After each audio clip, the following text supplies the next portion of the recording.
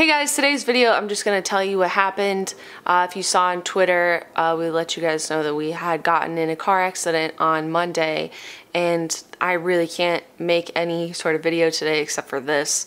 So I did want to tell you what happened. We're okay, everything is fine. I just wanted to tell you what happened, and yeah, that's about it. This is all I can do. We really appreciate everyone reaching out and giving us well wishes. It means a lot. And anyone that's been in a car accident, you know it's scary, it's not fun, and the last couple of days have been miserable, but like not the worst ever because everything's fine. Julie's here too. Say hello. We went to Buffer Festival this weekend, so Monday we were flying back from Toronto, which was international travel. It's not like, you know, the fastest thing in the whole wide world. We woke up at 4. Our flight was early in the morning, so we got back to LA at around noon, and we were already very tired. I already don't like flying. Usually we would take some sort of like Uber or like bigger car home, but this time we didn't book anything in advance, so we were just gonna take a cab. So Julie and I and Rome all got in line downstairs at the airport where you get like a regular taxi. Should have been fine. And we were in town like noon. We were excited to have the rest of the day to go and like relax. First of all, we sent Rome in the cab ahead of us because she was behind us, and we were like, no, Rome, after you, go ahead. So she was not in the cab with us, and I'm honestly glad that we got in that cab because she might have been sitting in the front seat or whatever, who knows. Can't think about that stuff, trying not to. We get in the cab, and it's a small little like gutted out Prius. Like there's really nothing in it except for like the cab wall and like a bench in the back where Julie and I are sitting. Let me set the scene for you, okay? So I had my headphones in, I was listening to music, and I'm sort of crouched in the back seat like this, you know, not really sitting correctly. Julian was like, oh, what, are you just gonna listen to music without me? And we live like, it would take us, what, half hour to get home? So it's not like a short cab ride, you know, we're gonna be in the cab for a little bit. So I start kicking back, relaxing, got my headphones in, and Julian's like, I wanna listen to music too. So I give him the other headphone, and I immediately changed the song to Cupcake Deep Throat. So it sounded like this. Hump me, fuck me. And we were just like jamming out, and like both on our phones, and we were on the 405 headed towards our house in the carpool lane in our Prius, and our driver was just speed demoning, like it was like 70 miles an hour. And the next thing we know, the first thing I remember is I heard him yell because Julie and I are both in the back seat. The car starts like crashing, it feels like it's lasting forever, but apparently either he or the person next to us, because we didn't see it, we were listening to Hump Me. One of them tried to switch lanes and we collided, and there was just like a lot of crashing happening. Julie and I were both wearing our seatbelts, and so the worst of the damage is for me on my knee. I'll show you in a second. On my knee because it was against the wall, and where the seatbelts were. Like immediately after the crash, we like couldn't breathe. Like it takes all of the wind out of you. It's like getting the wind knocked out of you, but like also your neck and your head and your brain and all of that. And so it was pretty scary, and all of us, like us and the taxi driver, were just like trying to catch our breaths and like breathe, making sure that your body is okay. And I started to lose consciousness, and I don't know whether it was from like this impact or like what it was, but everything that I was seeing was like white. I couldn't really see, and I felt myself like I could just go to sleep right now, which is terrifying. So I put my head down between my legs as far as I could and was just breathing, because I'm also prone to just passing out. You know, if I see something scary on TV, I'll pass out. Julian was okay, and we're trying to see if we're okay, and you know, we could see the other driver. It was just one guy, I think, in his car, and it was terrifying. It was just really scary. Thankfully, we were all okay. We were all wearing our seatbelts, and the worst injuries that we have are bruising and stuff from the actual seatbelts, thank God, as opposed to not having our seatbelts on, or, you know, there was a big white SUV behind us. The woman in that is actually the one that stopped and called 911. But, you know, she could have rear-ended us. It could have been far worse than it was. She actually got out and was the one that asked us if we needed paramedics. She called 911 and she gave me some water, which kept me from passing out. But we were able to just sort of get out of the cab after a while, like once paramedics got there and stuff, and essentially walk away without any major injuries. We went to the hospital.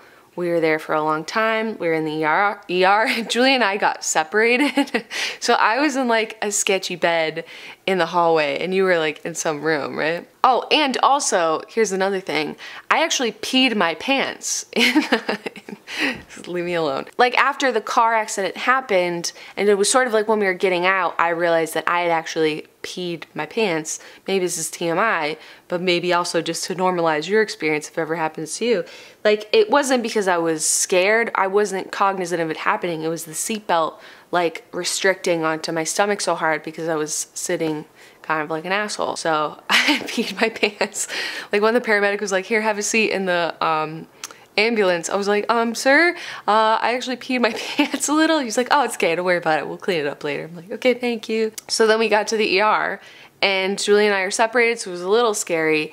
And of course, like for those of you that know me know that I don't like needles. Shots I'm okay with, but getting blood drawn and IVs are like nightmare town to me. Absolute nightmare. So I'm telling them my injuries. I'm like, you know, my neck, my back, my ribs hurt, and my knee hurts. And they're like, okay. And then they come back and they're like, we gotta, first of all, we gotta take blood. Second of all, we're gonna need to hook you up to an IV and put some dye in your blood so that we can get some contrast and check you for internal bleeding. And I was like, oh, sick, fucking tight, hell yeah. Great, these days just keep getting so much better, oh my god, fuck yeah. Finished with Julian, they did x-rays on him, you didn't have any broken bones. And they did an x-ray on my chest and stuff. And we've both broken ribs in the past from playing like baseball and softball. And it feels like the closest your rib could be to broken without actually being broken. Like it feels like a broken rib back here. I know you feel that way too, which is terrible. Like it hurts to cough, laugh, breathe, sneeze, all of those things. But no broken bones. The nurse came, well first a guy came and he drew blood. And I always tell people drawing my blood in the like first couple minutes, I'm like, you know, I'm not good with this. I will probably start crying. Worst case scenario, I might pass out, but I haven't done that in a long time because I've been getting over my fear. So he drew blood and then the next nurse came by to hook me up with an IV and couldn't get this one to work again. And then she did it on this arm. So I'm already like just sitting there like quietly sobbing and I'm like, no, I'm okay, you can just keep going. She couldn't get this one to work, so we had another nurse come over and hook me up like here. So I'm already just having the worst time ever.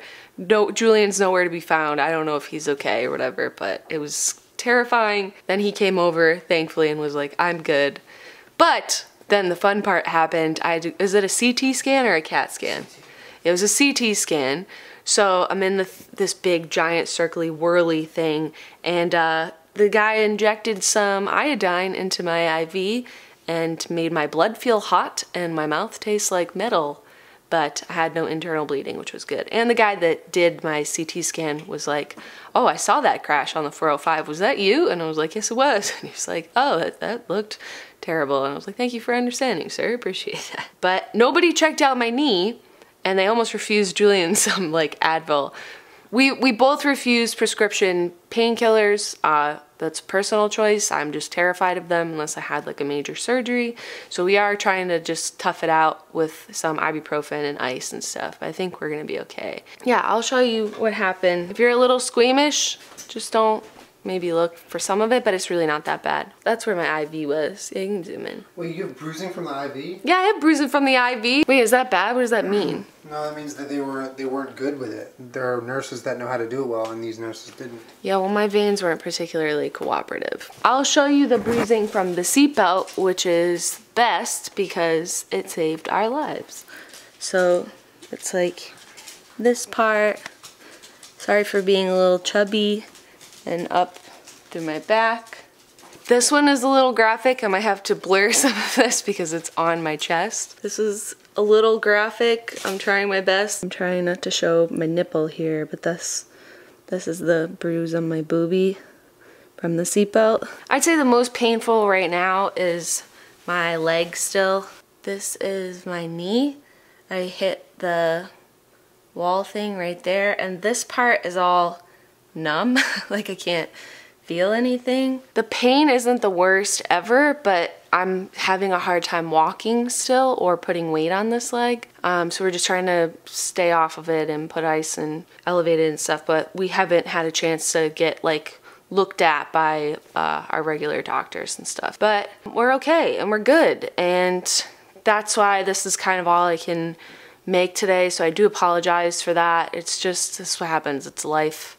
Sometimes you get in a car accident. Oh, and also, this is like some ultimate universe fuck shit. Julian's mom, bless her, came to the hospital and picked us up and was gonna drive us home because, you know, a really fun thing to do after you get in a car accident is get back into a car and have to ride 30 minutes back to your house. So Julian asked his mom if she could maybe try and take side streets because we just didn't want to get back on the 405. We were in like Culver City, and all of a sudden we're driving through a police shootout. So there's like a guy standing on the sidewalk and two cops behind a cop car, both with their guns drawn. One of them had like a big gun, and then behind another corner of another building are two more cops with guns pointed. And no one's stopping traffic, we're just sort of driving by. So Julian's mom pulls into a gas station, but we're like directly in the line of fire should there actually be a shootout. And I just start like freaking out. That was like my freak out point of the day. Like I'd had it, I'd just gotten off a 5-hour flight, international travel, we get in a car accident, we go to the ER, and now I'm in a police shootout? Is this day done yet? Fuck, and we're just like in so much pain when you think your day is gonna be all right. Psych, psych. But you know I still penciled in my eyebrows today because I'm still living my best eyebrow life. But yeah, that's the update of what's going on. I think we should be good next week, but no like life-altering injuries as far as we know. Hopefully my knee turns out to be okay, but it feels all right. We're incredibly lucky. Always wear your seatbelt, please. Please, if ever you get in a taxi and you're in the back, you think about not wearing your seatbelt, just maybe remember this. And I just hope that I think a lot of people are really good about wearing their seatbelts in their cars or their friends' cars, but maybe not always in a taxi depending where you live. And I know I've like done it in the past and just never again. Nor will I ever get in a taxi if the seatbelt doesn't work or there isn't one for me. Like, it's just not worth it.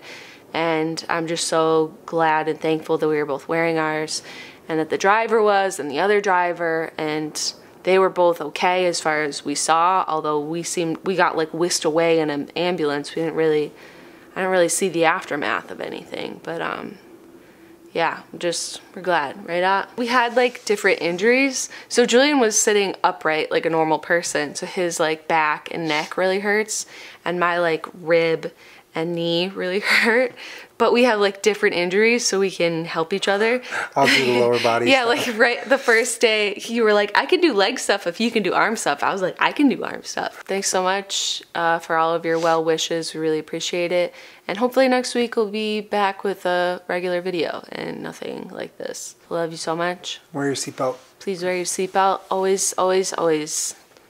All right, goodbye.